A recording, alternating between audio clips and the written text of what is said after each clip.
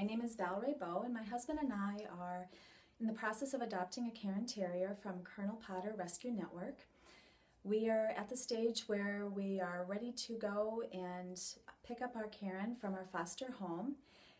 The process for us started back in December, and next week will be March 1st. So for us, it's been a little bit longer, but it's going to be different, I think, for everybody. It depends on what you're looking for in a Cairn and what you need for your family. So while you're in the process, or at each step of the process, it might be very helpful for you to explore their website, follow their Facebook, or friend them on Facebook, and follow them on Twitter, and explore all of the links that they have on the Cairn Rescue site. It was very helpful information for us and gave us a lot of great and inspiration, I guess, to continue our process and continue our journey. Be very patient with the process, because these are all volunteers who want to match you with the Cairn that's forever for you, and that match, you need that match to be perfect for you and your family as well.